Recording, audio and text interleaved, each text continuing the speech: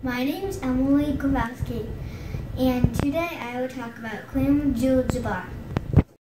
Kareem Abdul-Jabbar was an African-American man who is one of the greatest basketball players ever. He was born in 1947 in New York City. His name was New Alcindor when he was born. He was very tall, over 7 feet tall. He was a very good basketball player. In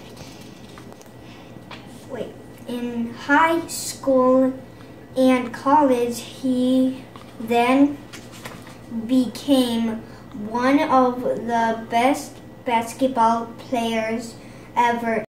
He scored more points than any other player, 38,000.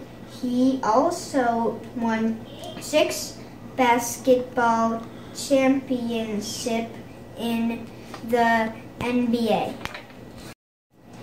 He had to wear goggles because his eyes got scratched many times while playing.